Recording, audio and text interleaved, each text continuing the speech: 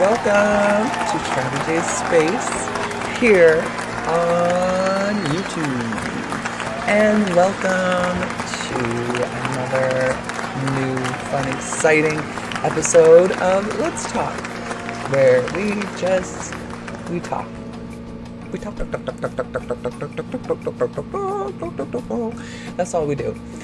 No games here, no distractions. It's just you and I talking about what's what, what's going down out in the world. Well, different things. We usually like to spice it up around here, of course.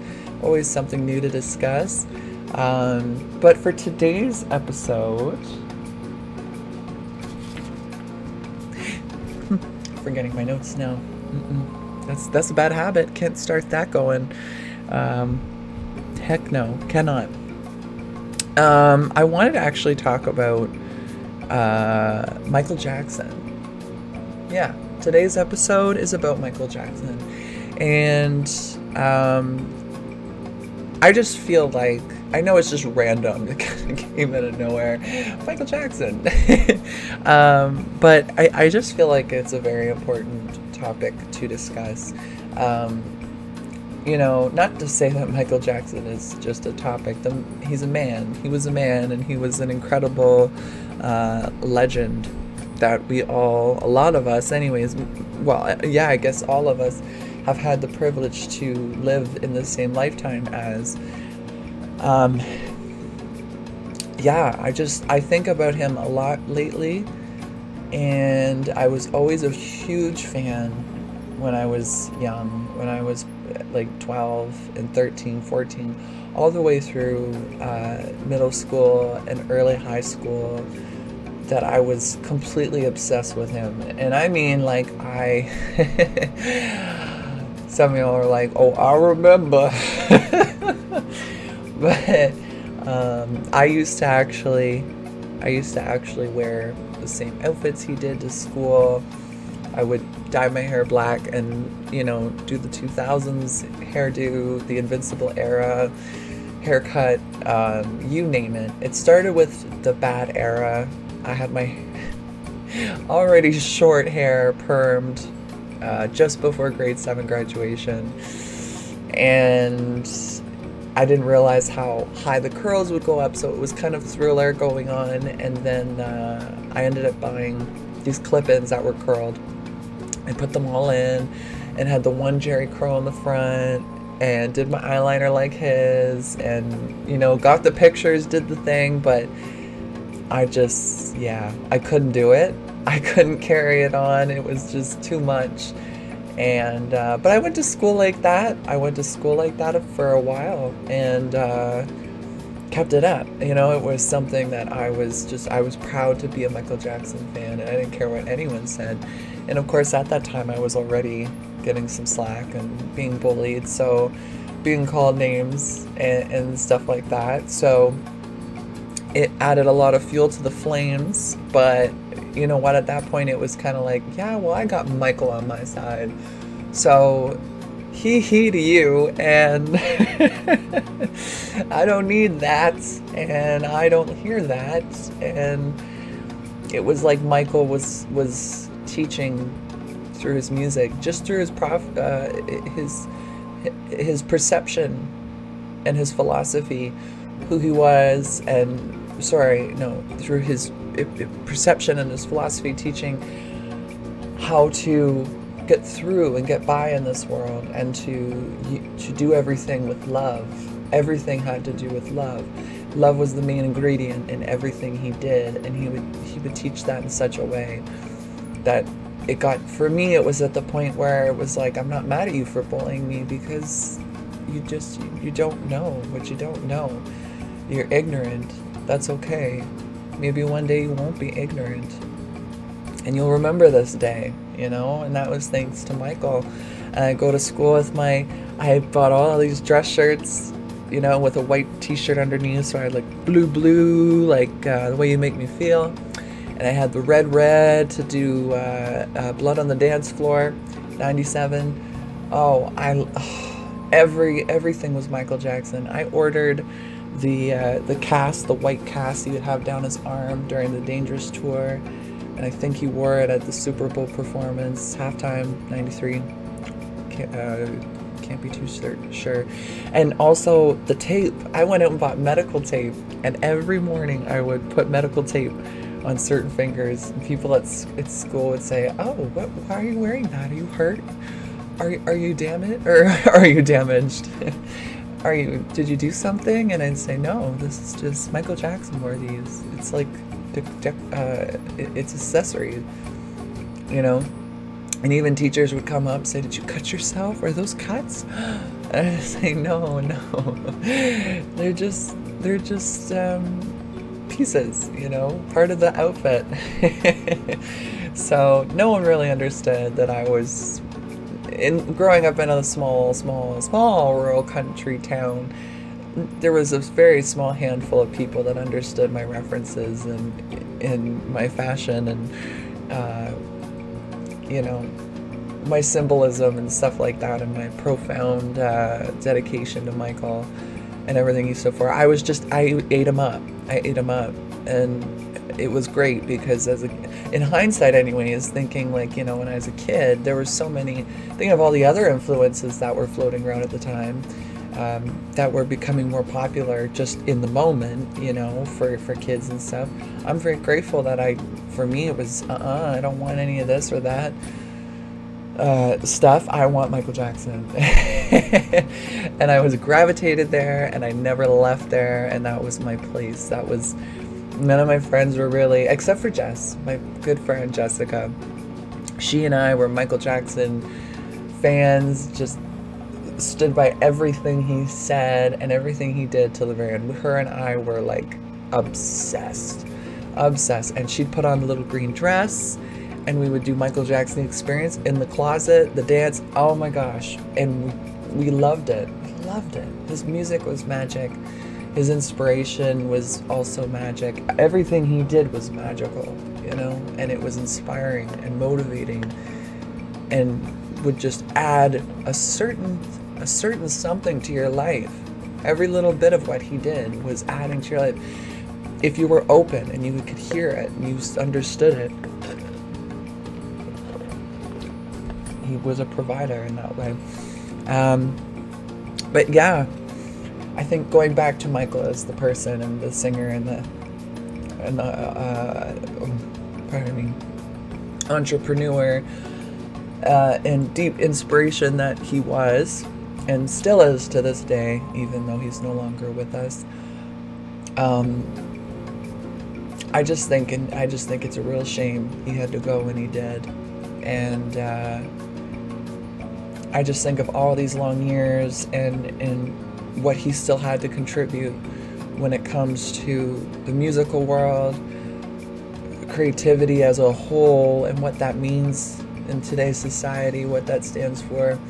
Hard work, effort, work ethic, I guess I meant to say there.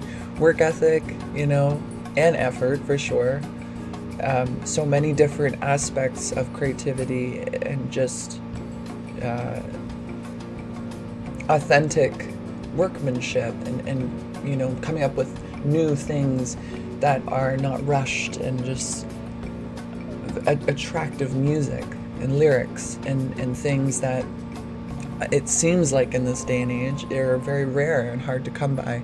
It just seems like everyone's just all in a rut and still releasing things without passion, without deeper interest, without that click, that vibe, that flame, that fire, whatever it is, it's not there. And you know, that's why I think it's just, in hindsight, I think, wow, what a shame that we didn't have Michael throughout the 2010s. You know, it's as though music died when he did, truly. And some people may argue me on that. That's a big statement, but I believe it. I really do. There was a decline when 2010 started. This decline in just music and its strength and its powerfulness and the meaning, the effort. Just it's sounding good, you know. it's become more about money and greed than it has about art and creativity and uniqueness and standing out. You know, I think Michael would shake his head at that. I think he would just be disgusted by the fact that the music world is turned inside out like that. And yeah, I think if he were here though today and he had been through the 2010s, he probably would have done so much that we could not have even comprehended. I could never comprehend or imagine. I think he would have just gone above and beyond to help the music industry, to help kids understand music, to carry it on to the next generation. And then environmental care, he would have made all of these activists look like complete losers. He would have been the one adult figure of maturity and respect that could have came in and made the changes or helped in that group of making change without all these ridiculous, redundant, pathetic protests, you know, of throwing things on classical pieces of art. You know, those stupid kids that threw, what was it, white paint or something all over original Van Goghs, and dumping powders and stuff on wax figures of the royal family. I mean, vegans destroying pieces of art and disrupting the piece, and throwing plates of steak out from people that are trying to eat at restaurants. That's not how you protest. You're an idiot if you think that is going to make change.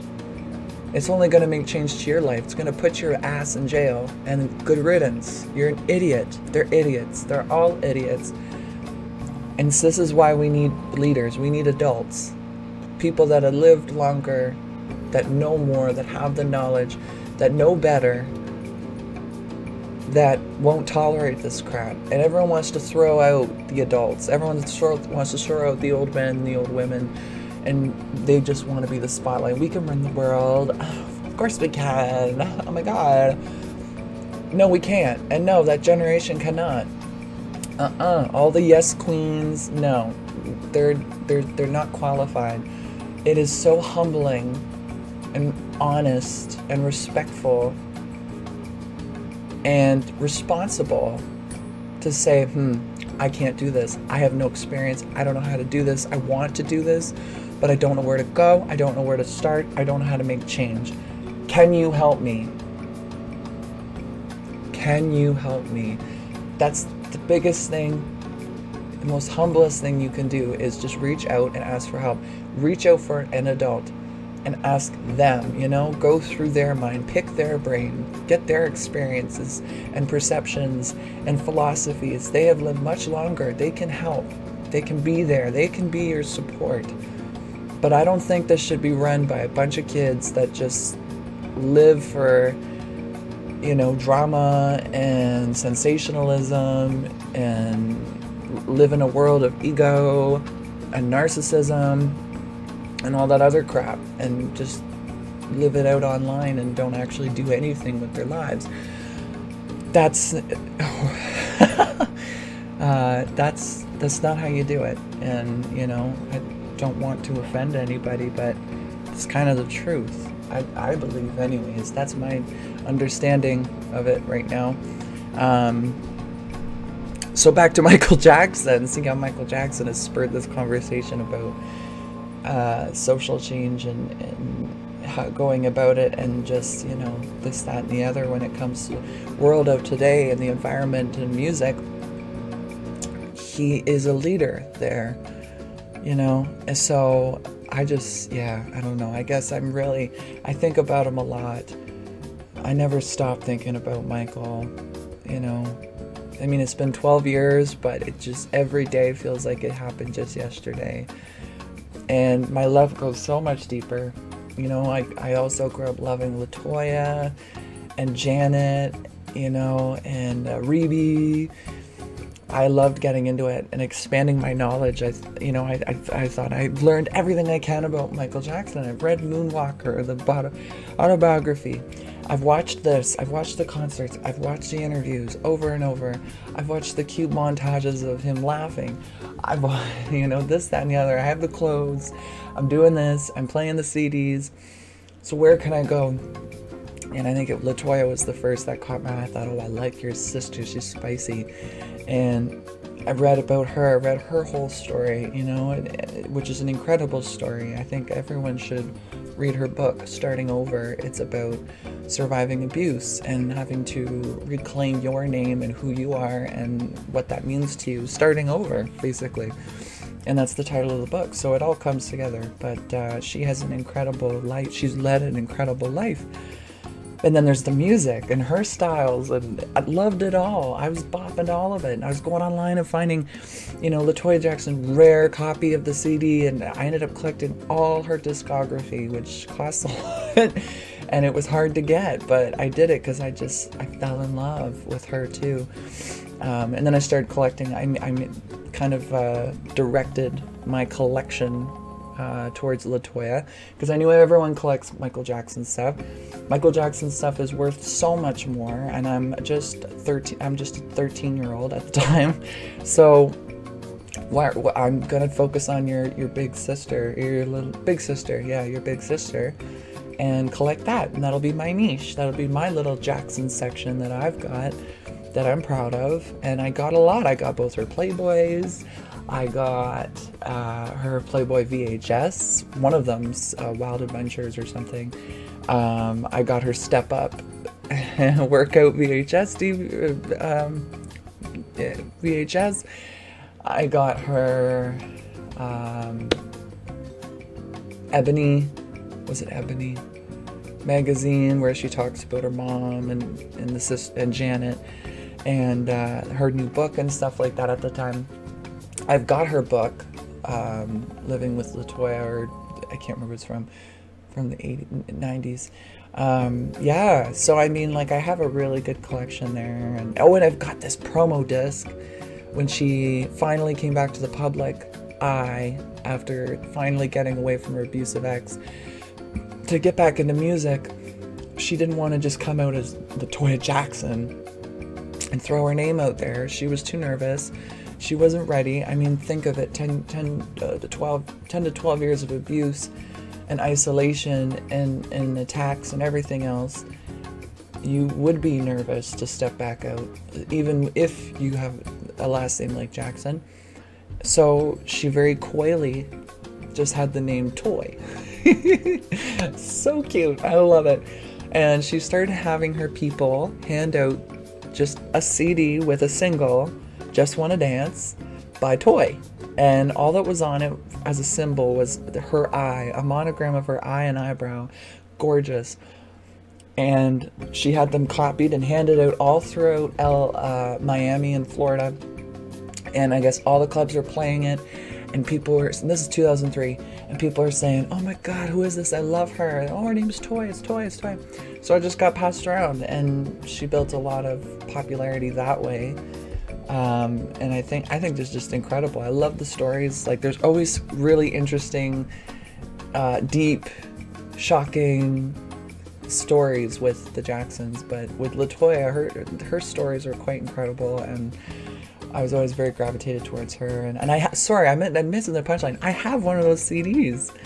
I have one of the promo CDs, one of those limited ones that were passed around in Miami. I ordered it from Miami. It was one that stuck around Florida, and I got it, and I love it. And well, I have the full Starting Over album, which has Just Wanna Dance on it. But before I had all her CDs, I was burning them. I had all her collection on burnt discs, and then I went, no, this isn't right.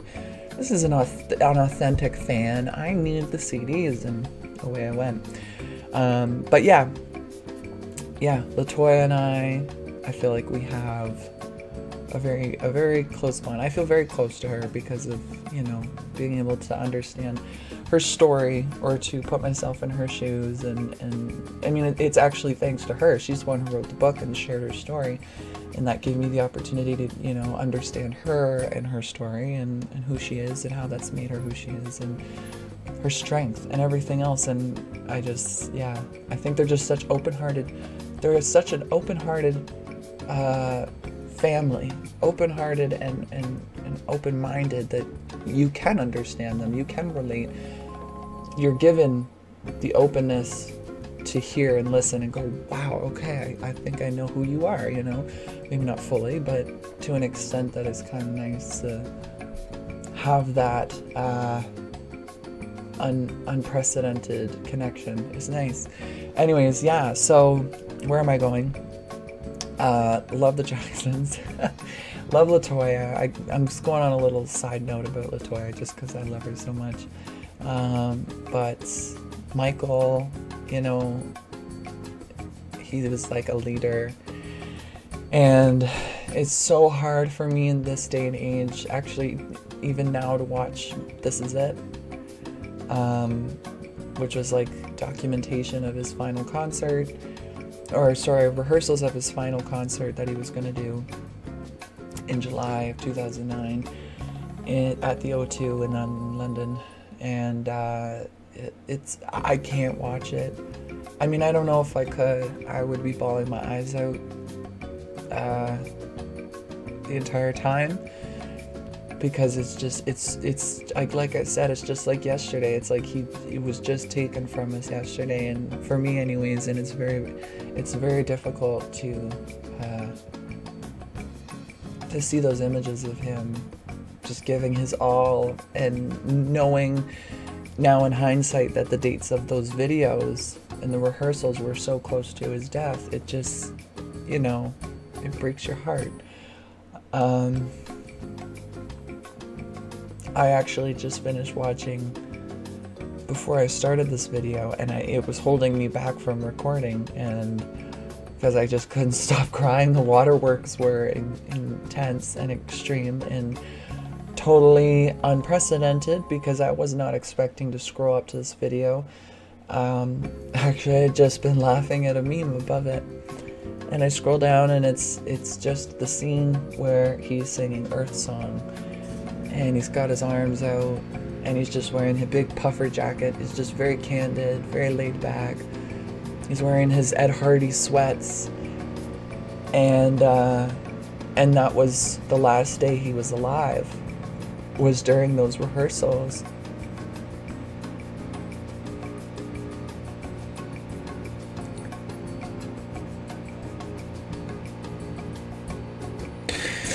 I don't know, it's just so sad to me. It broke my heart, because that scene, to know that hours before he died, he was singing Earth Song. And he was just dedicating himself to the earth and changing the earth in a positive way, and trying to promote environmental health and all these things that nobody was at that time paying attention to or giving a damn about. And it just, yeah, it was very triggering, and it was very instant, because it just brings you right back to what matters most, you know. You always say it comes down to love, and that's it. Everything in life, it all comes down to love. And that's what he stood for. That was his mission. That was his tagline. It's just love, L-O-V-E, love. And then here he is, hours before he passes on, still just advocating. And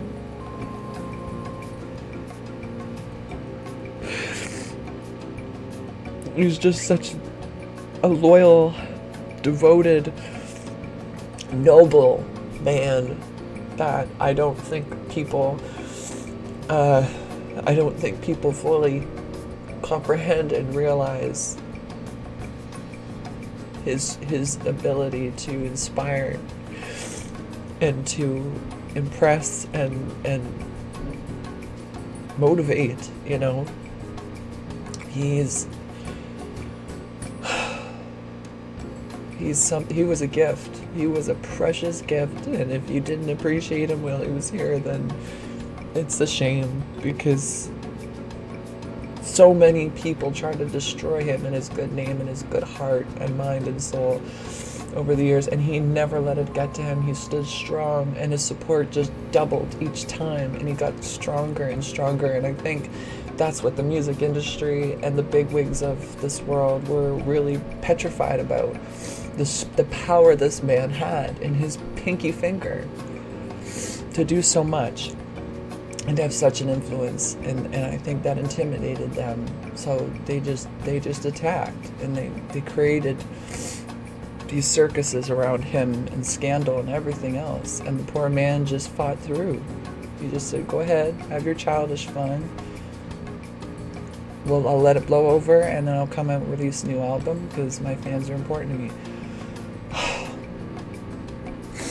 But anyways, that clip of him singing Earth Song and on June 25th, 2009 gets me every time.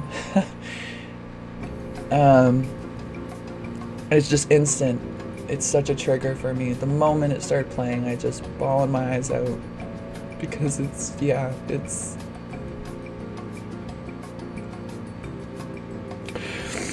very hard to watch. Yet at the same time, it's so inspiring, and it's beautiful, so beautiful. He doesn't miss a beat when he sings it. And he gave Earth such a pedestal, such a platform. The cutscenes that were incorporated for that bit, they show it, and they're outstandingly brilliant. They're gorgeous. And he just really reminds you how beautiful this earth is, and that we can't take advantage, And at this point in time, I don't know, it might be too late. And maybe that's why Michael was taken, because the powers that be did not want him to have to endure and experience all of this crap going on that he might have not had the power to change, but probably likely would have tried very hard to do so. Yeah, it's actually kind of, I should end the episode shortly here, because I talked about everything I think I wanted to, but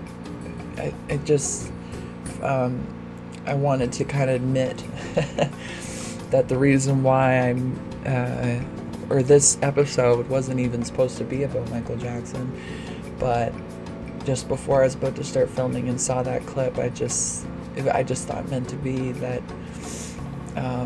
I saw that, and it triggered me, and I had a moment, and then a couple more moments, because I would start going back there and talking about it to myself, and there go the waterworks again, because he's just such a... But I was saying to myself, forget it, this episode's about Michael Jackson and his magic and his incredible influence and just the beautiful, beautiful man he was inside and out. He was incredible, and we cannot forget that man's name. We cannot forget that man's message and his mission. We cannot forget that man's heart and everything he did for planet Earth, and his music and his brilliance. The man is once in a lifetime kind of soul, and we are truly blessed. And yeah, that's basically all that I wanted to say about Michael today. I mean, I could share all kinds of stories, and I could okay, I'll share one more story, actually. I do remember Jessica and I, my good old friend Jessica, and I always reference her, good old friend Jess, in all the episodes and everything else, and I really, really like to have her on Let's Talk one time. I think that'd be cool. But because we have some stories. We have lots of stories. We go way back. So in the way back, I'm talking like 2011, we were on an online gaming platform called Second Life. may still be around. I wouldn't know. And we loved it. We were obsessed with Second Life because you have your avatar and you get to customize it, and there's all these worlds you could teleport to and chat with other people or do your own thing, and it was just immersive, extremely immersive. They had anything you could imagine in there, clothing wise, avatar wise, object wise. You know, you could build your own house that would cost some online, you know, cha-ching. But there are people that like spent money to rent spaces within this world. It was very intense. It was a very intense 3D environment. And we were just youngins jumping in just to screw around and have some fun, right? And we were both obsessed with Michael Jackson. So right away I was like looking in the search bar for a Michael Jackson world or somewhere we could visit. Right away, 3 or 4 stores. And me and Jess would visit together, and we'd be like, hi to the clerk, you know, looking for, we're just gonna browse. But meanwhile, me and Jess would be on the speaker version where we could chat to each other while we're playing. And she and I would be browsing through the store, and oh my God, you know, I don't know how many times I asked for my dad's credit card just so I could go and buy, like they had the Michael Jackson avatar, and you could pick the era and then the clothes, and so I was in heaven. I did like I think I did Billie Jean first, the black outfit, and then I ended up doing his military ensemble. I don't know if it was the red one with the gold, anyways, and the long hair, glasses. Oh my God, and it was great. It was just like what I imagined. And then I remember Jessica going across and finding the little green dress from Britney Spears' performance with Michael at Madison Square Garden, and she was so thrilled because that's her favorite. That was her favorite dress. She always wanted that dress, so she could have it in Second Life. So we do that. She bought it too, and I got my outfits. And we used to just go everywhere and party, and everyone used to be like, oh my God, like there'd be a whole group of avatars and we would pop up because we just teleported, and people would say, oh my God, Michael Jackson, and then like I would pull out one of my animations and do the dance, and people were like, oh my God. But yeah, we loved it so much, and it makes me laugh because the things we used to do. Oh, so there was somewhere I was going with this actually. There was a funny part to this story. Well, it's escaping my damaged mind at the moment. It was such a good story too. Michael Jackson. Well, we used to run, there was times we would run into other Michael Jackson avatars, and it would just be like this. Well, there was Michael Jackson worlds. We would find Michael Jackson worlds, type in Michael Jackson, and we'd go visit, and the creativity that people would go through to create like the signs and all the stuff. Like there was a amusement park, Michael Jackson themed, music playing, the whole bit. It was really fun. Yeah, so we did that for years. Michael Jackson impersonation, I guess, in a 3D reality based online gaming mode.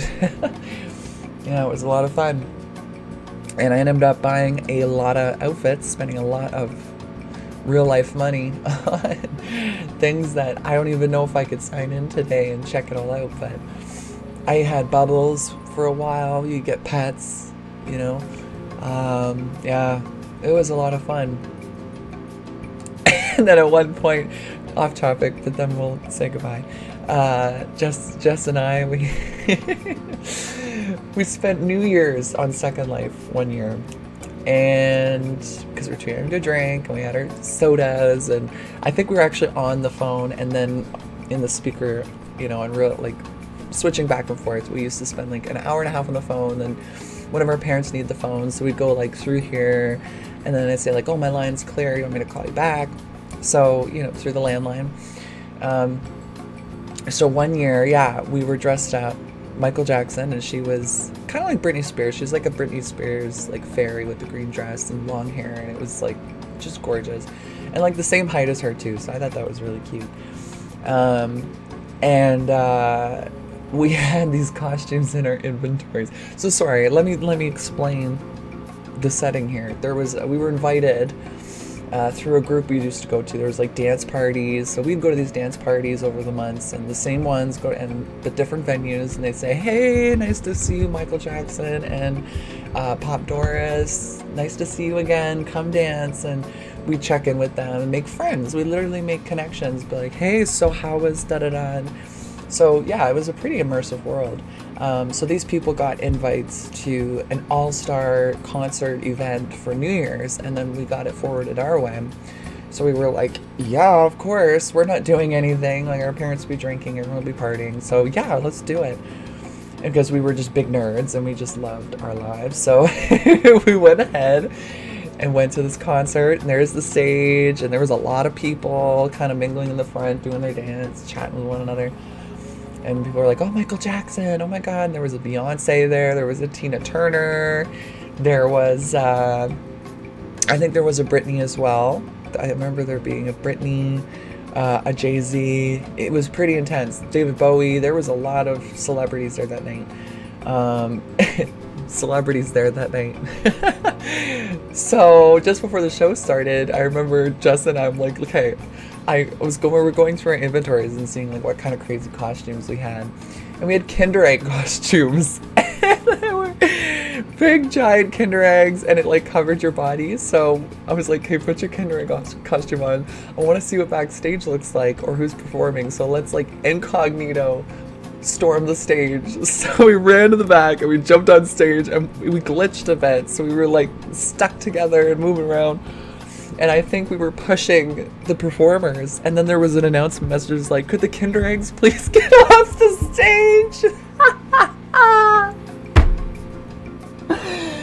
Oh, I'll never forget that. I will never forget. I was dying of laughter for 10-20 minutes, and so was Jess, and we just, oh my God, we got up right away in the midst of our laughter and took our costumes off, but man, it was the funniest thing. We did not stop laughing, probably until the show actually started.